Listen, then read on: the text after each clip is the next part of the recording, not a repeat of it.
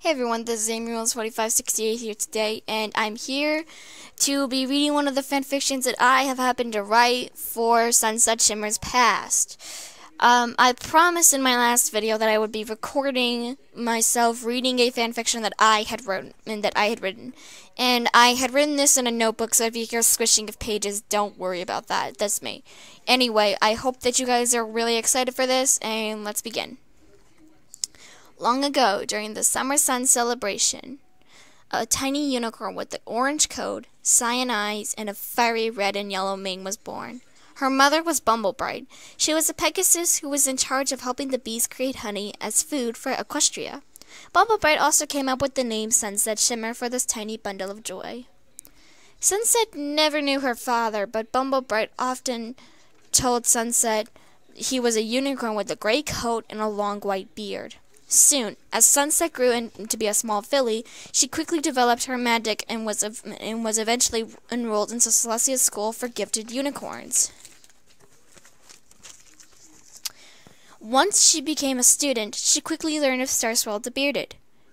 She couldn't explain why, but she always felt as if she was supposed to take after him. She wanted to be able to learn. She wished that she could be his apprentice, even though that she never would get the chance to meet him.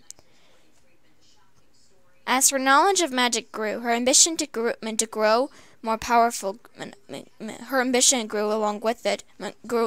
Her ambition to grow as powerful, or should one say, more powerful than Starswell the Bearded grew. Sunset was at the top of her class and was Celestia's pupil for a long time.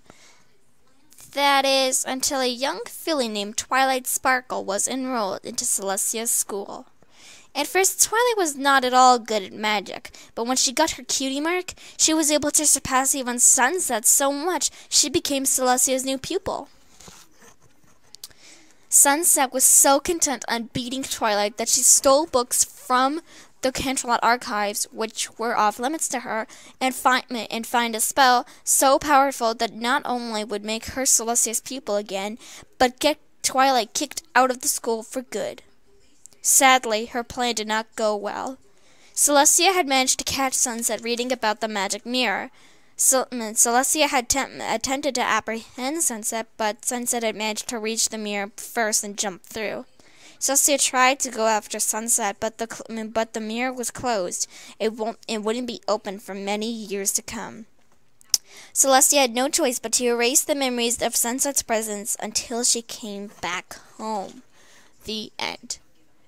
So there you have it. That is my headcanon theory. Well, that's actually what I think that Sunset's past would be like. I have no idea of whether or not if this is true or not, but I would be very happy if Hasbro had used at least some of this. I know that they really can't, because I would be taking from the fandom, which they are strictly advised against, but they could always deny that they saw this video.